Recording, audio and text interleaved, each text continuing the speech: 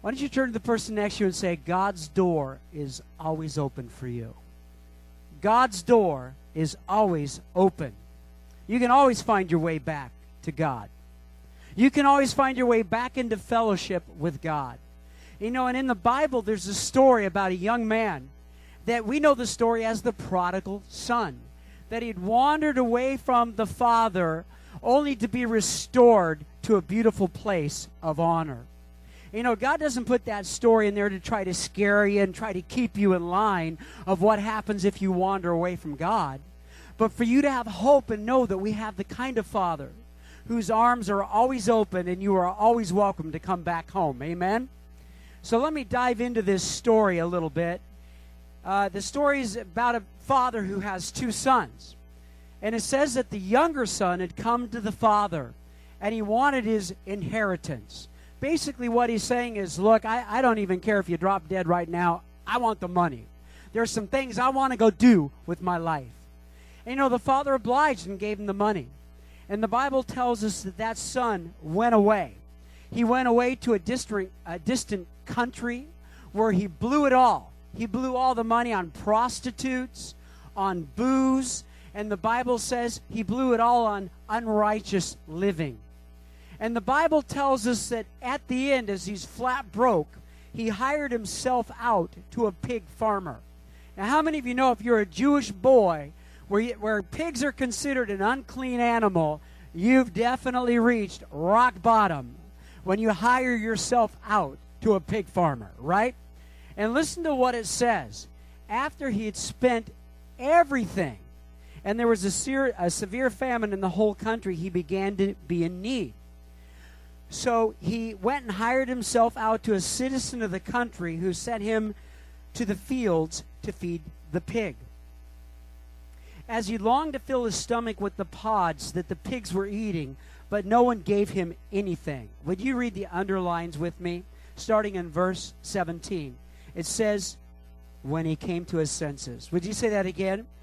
When he came to his senses, he said, how many of my father's hired men have food to spare, and here I am starving to death? I will set out, I will go back to my father, and I will say to him, Father, I have sinned. I've sinned against heaven and against you.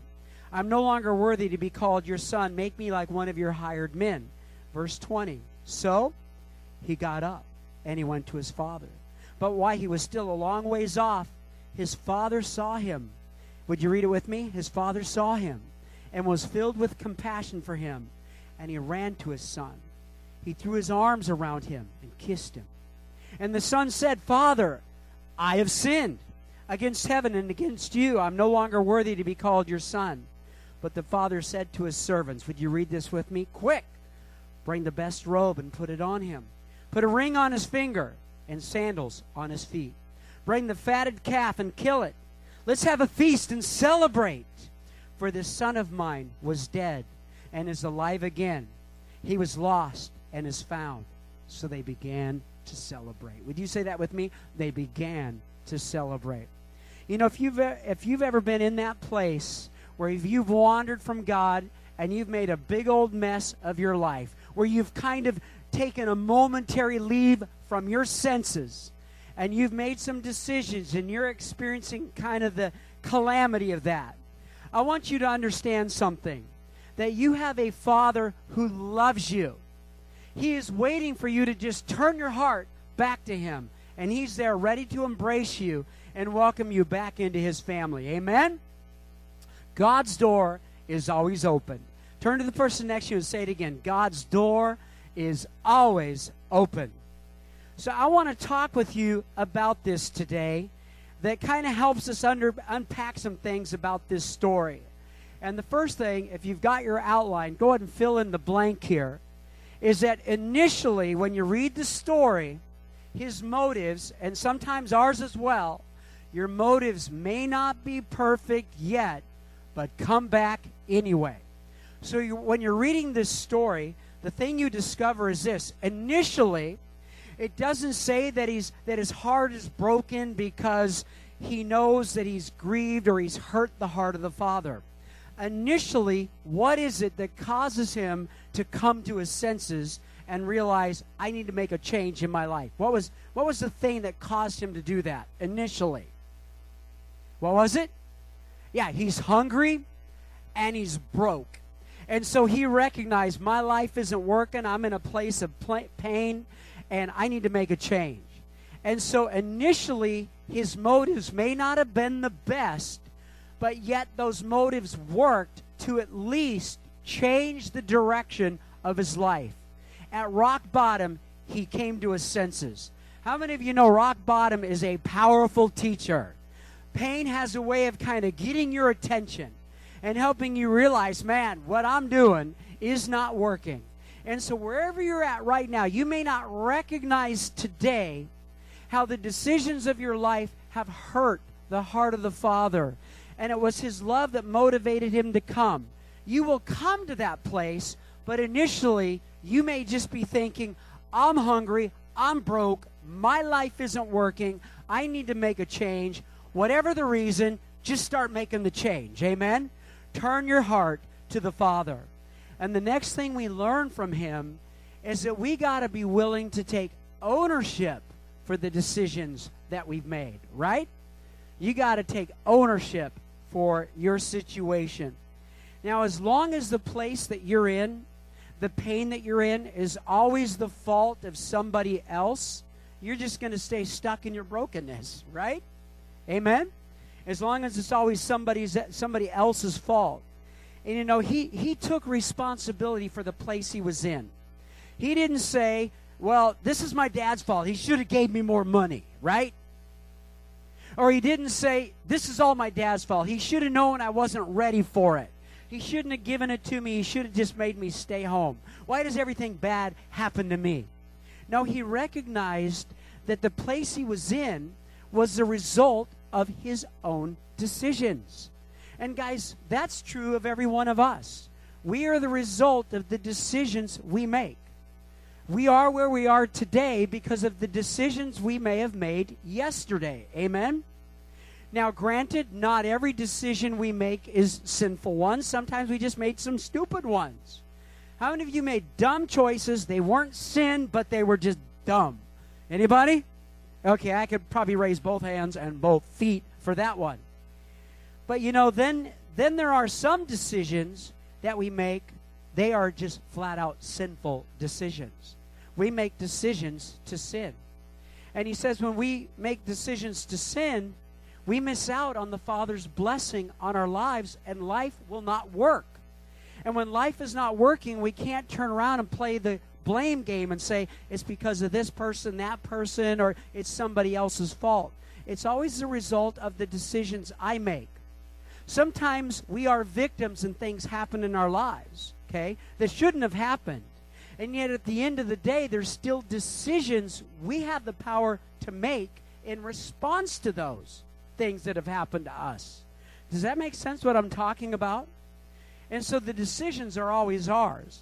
And you know, it's kind of interesting in this story is that he takes ownership for it, and he doesn't just say things like, you know, I really made some poor decisions in my life. He doesn't say, you know, I really goofed. He actually gave his decisions a name. He called them out. Did you hear it when I was reading it? What did he call those decisions? He called them sin. He didn't just kind of whitewash it and say, boy, I really made some mistakes. He recognized that. He said, I have sinned. I've sinned against heaven, and I've sinned against you, my Father. And so it's important that if we're ever going to leave the pig pen behind, at some point we've got to recognize it was my sin that put me there in the first place. Can anybody say amen to that? Now here's the next thing we learn from this son, is that once you've come to that realization, you've got to make a decision to put as much distance between you and the pig pen, you and your past life, you and that old life. You've got to turn and put distance between you and that old life, right? So go ahead and fill that in. Put as much space as possible between you and your past. So what does this story say? it says that he rose up and he went to his father. He turned. He decided, I've had enough of the pig pen. I've had enough of the pig slop. And so he made a decision to get up, turn his back on the pig pen, and begin to be restored into relationship with the Father. Now, I love what they say in baseball. They say, you cannot steal second with your foot still on first. Think about that for a moment. You can never get to second base as long as you're still standing on first. And this is what I've discovered with a lot of folks, is they want to be in right relationship with the Father, but they want to wallow in the pig pen too. And how many of you know you can't have one with the other? And at some point, we, like this son, need to recognize I'm in this place because of decisions that I've made, and I'm not happy with that. And so I'm now going to rise up. I'm going to turn away from the old life, and I'm going to move towards the Father. Begin to be restored into relationship with the Father. So if you want to come home, then I want to challenge you that perhaps today is the day for you to finally make the decision to not just raise your hand and say, Jesus, forgive me of my sin, but to actually turn your back on the old life and begin to walk towards the Father. You know, the Bible uses a word for that. You guys know what the word is? It's the word repent. Okay? Do you guys know what repent means? Repent means to turn. It means I'm going this way, and now I'm repenting. I'm changing the direction of my life. I was heading that way towards a pig pen, but now I've turned, and now I'm going towards the Father. And so today may be the day for some of you to move beyond the superficial, raise my hand, Jesus, I'm sorry, I've sinned, to actually turning away from that old life and moving towards the Father. You know, there's something else that we discover in this story. And I want to challenge you that we allow God's grace to lead us to a place of humility and to worship.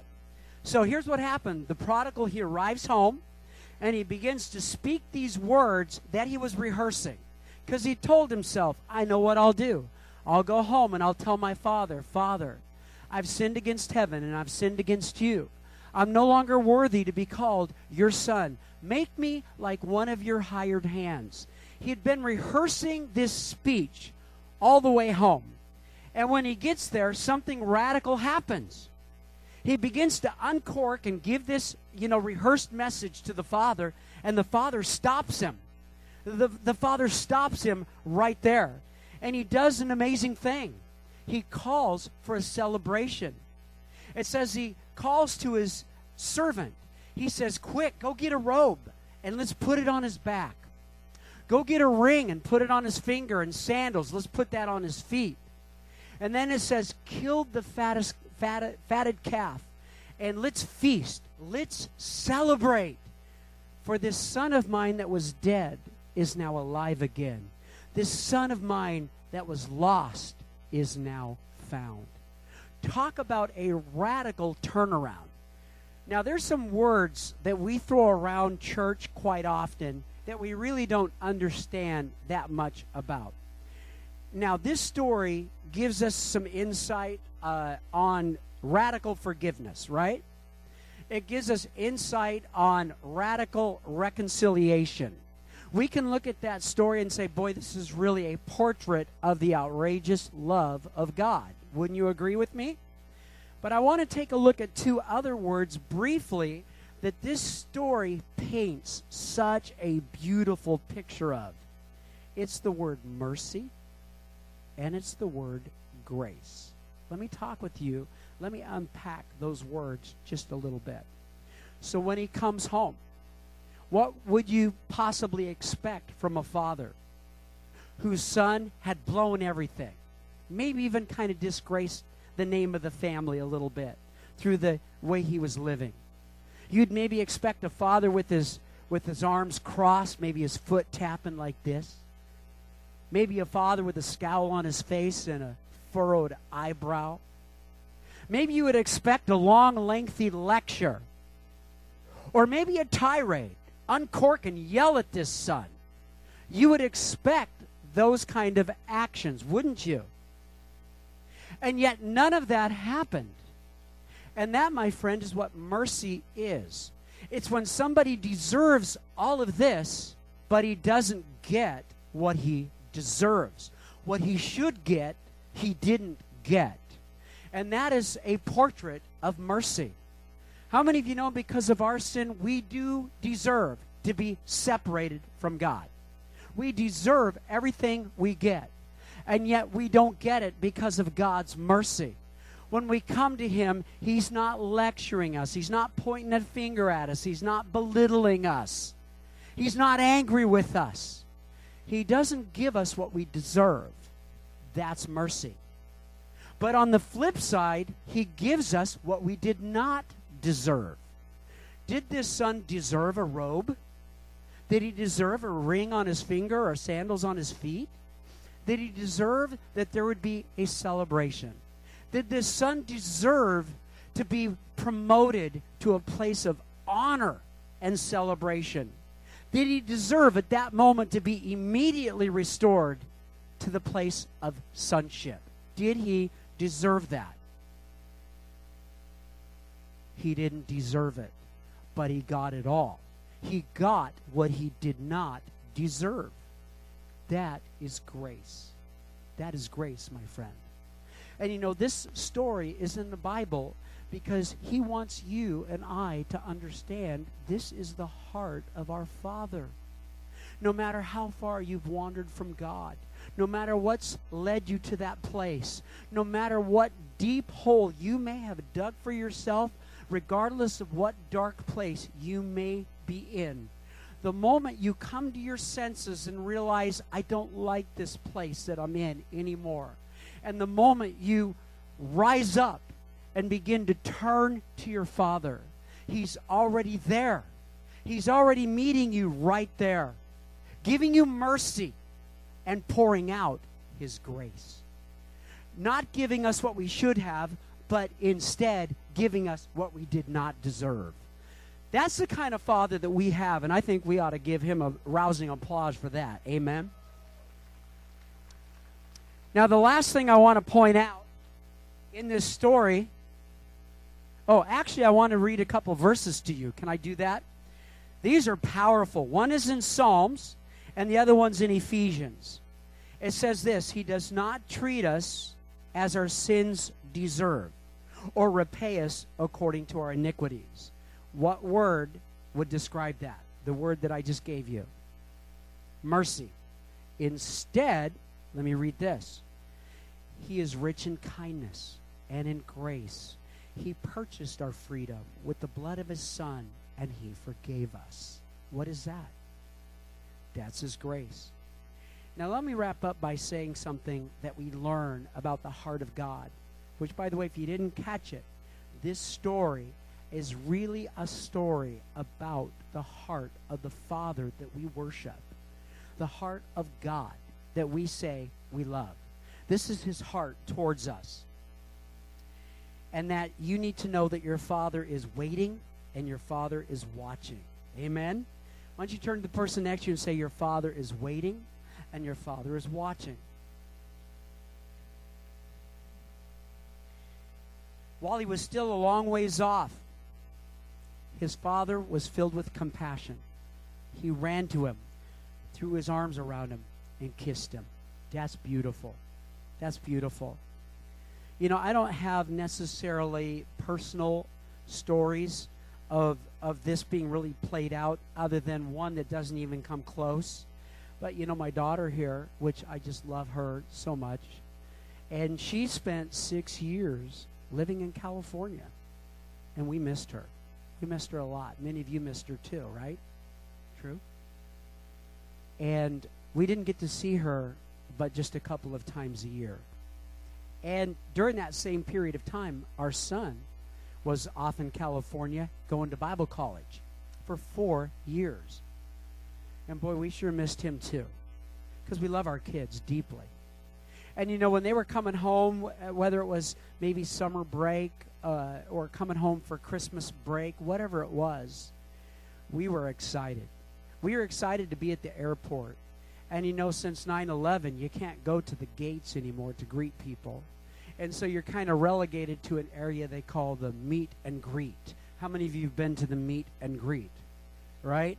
And so you're there, and, I mean, you can look past security into the terminal area, and you can see people coming. And the whole time, you're not looking at everybody else. You're like, do you see her? Can you see her yet? Do you see Joey yet? Are they coming? Do you see her? And your eyes are just looking and waiting. And the moment you can look way down the terminal, and you go, there she is. She's coming. And there's something inside of me that says, man, I wonder if I can just crash through security and go get to her. I'm so excited. Well, let me tell you, that wouldn't be a very good visit if I had to visit her and I was behind bars, right? That's what they do to you if you go crashing through security. And so we had to kind of stay put. But man, I'm telling you, we're fidgeting. We're excited. And you get as close as you can right there. And the moment they're through, it's always a big hug. It's always a big kiss. And it's always, welcome home. We love you. We missed you. And can I tell you, that is just such a small fraction. That is such a small fraction of how our Father feels toward you. You know, the Bible says something amazing. It says that there is a party thrown in heaven for just one lost son or daughter that comes home. One sinner, one person that's been stuck in the pig pen. When just even one comes home, heaven calls for a party. And you know, this morning at our 9 a.m. service, heaven was partying because there were a lot of people that got right with God today. Amen? Have you ever thought of God as having emotion? Or do you feel like maybe He's a little void of emotion? Let me read a verse to you. It is so rich in emotion. It says, the Lord your God is with you. He's mighty to save. He will take great delight in you. He will quiet you with His love, and He will rejoice over you with singing. I want you to know something, that today, your Father, He's watching, He's waiting. He wants you home. You can come home again. Amen? You can come home again. Now, initially, that decision may not have the most pure motives. It might be because you're sick and tired of being in pain, being broke, being hungry, being addicted. That might be your initial motive, but that's okay. Allow the pain to serve a purpose in your life that at least causes you to begin to look up and begin to change the course of your life. And then, like that prodigal son, it's time to rise up. Take personal ownership. I'm in this place because of me. I'm going to stop playing the blame game. And now I'm going to call it what it is. It's sin. I'm now going to rise up and I'm going to turn to my Father. And then this is where He tells the narrative right back, where He says, the moment you do that, I will already be pouring out mercy and grace on you. I will already be restoring you to a place of sonship. You are not relegated to this place of my servant. You are my son. You are my daughter. And so I want you to rejoice in the amazing grace and mercy of God. We must know this, that He has already been watching and waiting for you. And the moment you do that, He's already there, ready to wrap His arms around you and kiss you and tell you, welcome home. I have been waiting for you. I've been waiting for you. And so I'm going to ask if we could bow our heads together this morning. And this may be in your story where it starts to get really good. Because God's not done writing your story.